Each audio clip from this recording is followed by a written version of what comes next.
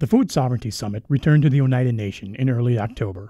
Native nations from all over the country, Canada and New Zealand, participated, both learning and sharing information about becoming food sovereign. Mike Roberts, President and CEO of the First Nations Development Institute, explains.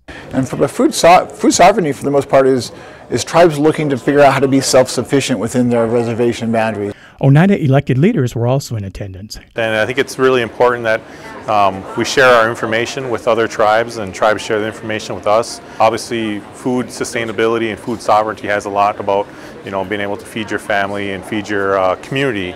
And so it's really important that we take the time to share that information with our community and with other nations and have that information exchange to make sure that we're having the best practices of agriculture on the land and how it helps the environment when we do it properly in a good, healthy, sustainable way. Experiential learning was the highlight of the conference. The Oneida Nation hosted each class and demonstrated different ways to build healthy communities through several projects that the nation has in their integrated agricultural system. Junhanqua Farm held a class on managed grazing and soil conservation and how to prevent erosion. The course also took each participant through the process of establishing pasture layouts and fencing, as well as identifying cover crops to minimize erosion. The aquaponics project was started to produce food for the community through a system that will be capable of producing a large amount of food, from fish to fresh produce, all year round. The system demonstrates food safety and security and also promotes the principle of know your farmer, know your food, and is a great example of farm to school. The Oneida Apple Orchard held an experiential learning class.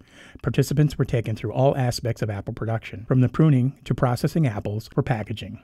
The Trout Creek project was started in 2013 and reestablished a meandering stream through 56 acres of what was once farmland. Participants saw how buffers were established and how it restored wetlands to the area.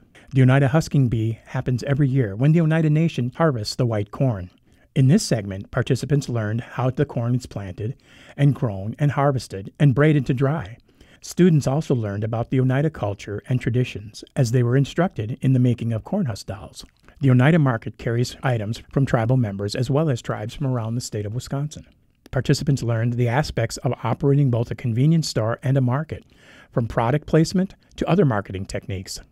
The experiential learning and the many ideas shared by Indigenous nations continue to bring us closer to becoming a food sovereign nation.